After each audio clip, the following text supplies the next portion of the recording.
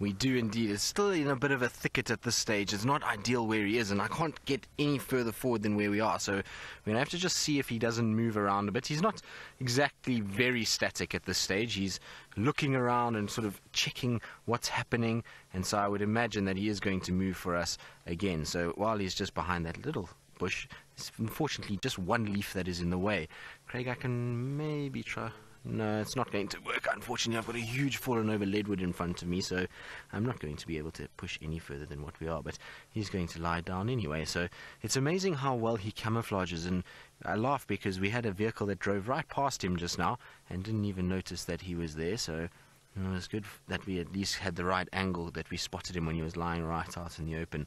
Now when he's lying like this, it would have been a lot harder to have spotted him. That spotted coat would have blended in. And shame. It seems like he's had a long afternoon because he's now gone back to sleep. I thought he might move around a bit. He seemed as though he was going to. He looked quite wide awake and he was curious and sniffing.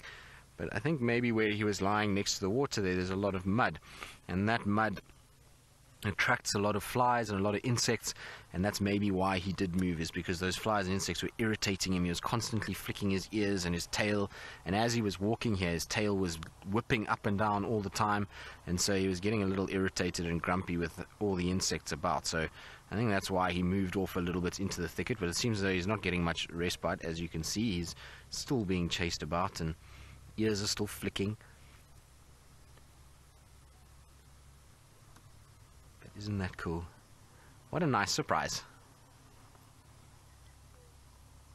Sparkle, you're asking why is he alone? Well, Sparkle, he's alone because this is how leopards live. They are the only true solitary cat that we get in this part of the world, well, in Africa. So you'll find cheetahs will be on their own from time to time, but that's normally mothers or females that don't have young ones. But other than them, the leopard is the only true solitary one. And with them, the females, I mean the leopards, they spend time on their own because, well, that's how they move around. They like to be quiet, reclusive animals that move through thickets, and being part of a pride doesn't really lend itself to living in environments like that.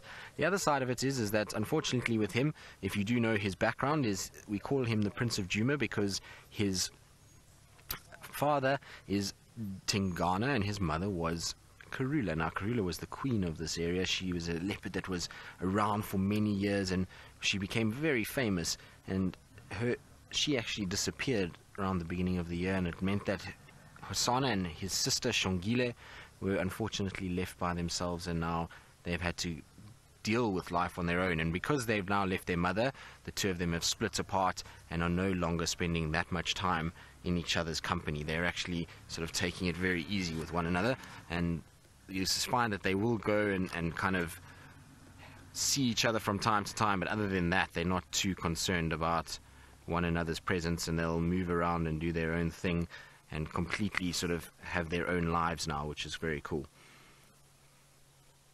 And so we're going to end up with two leopards that will move around in this section, and unfortunately for him, being a young male, he's going to get to the point where life is going to get a little difficult for him. You're going to find that the bigger males like Tingana, even though it's his dad, is actually going to push him away, and we're going to have a situation where he's unfortunately, in all likelihood, going to have to move out of this area and become a dominant leopard somewhere else.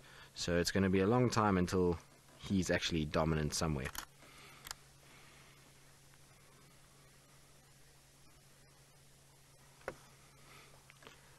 So Lisa, you are wondering if Hosana's lighter color of his coat, so he does have a bit of a light coat, you're wondering if this would affect his hunting at all. Well, Lisa, probably not, because it seems as though little Hosana has done just fine on his own. He's taken to life by himself like a duck to water. He has made a number of big kills. We've seen him killing impalas, steenbok, duiker. Well, not personally seen him, but we know that he has been seen with those carcasses. He's also taken lots of monitor lizards, and so he seems to be able to hunt just fine. Also, this time of the year, a lighter colored coat is not the worst thing. Remember that it is winter, which means the vegetation that he's in now is green around water, but we go away from this watery area and the vegetation is brown, light shades of tan colors, and that really helps him to actually blend in very well. So even though he's a lighter color now, in winter it won't matter too much, and even in the summer months, if you look at that, yes, we're seeing the white coloration of his tummy, but those spots really do help break him up. And if he went just to the right behind that little thicket, it would be very difficult for us to see him. So his lighter colour is not going to make too much of a difference, and he's not the lightest leopard I've ever seen either. When Safari, who was Karula's mother, when she was very old, around 19, she lost quite a bit of her colour, and she actually got quite grey in coloration. And so they do actually get lighter than this, and when they are lighter, it doesn't necessarily mean that they will actually lose any effectiveness when coming to hunting. They're still able to blend really well. The spots are what makes the big difference and just helps break up the outline and make sure that they are okay.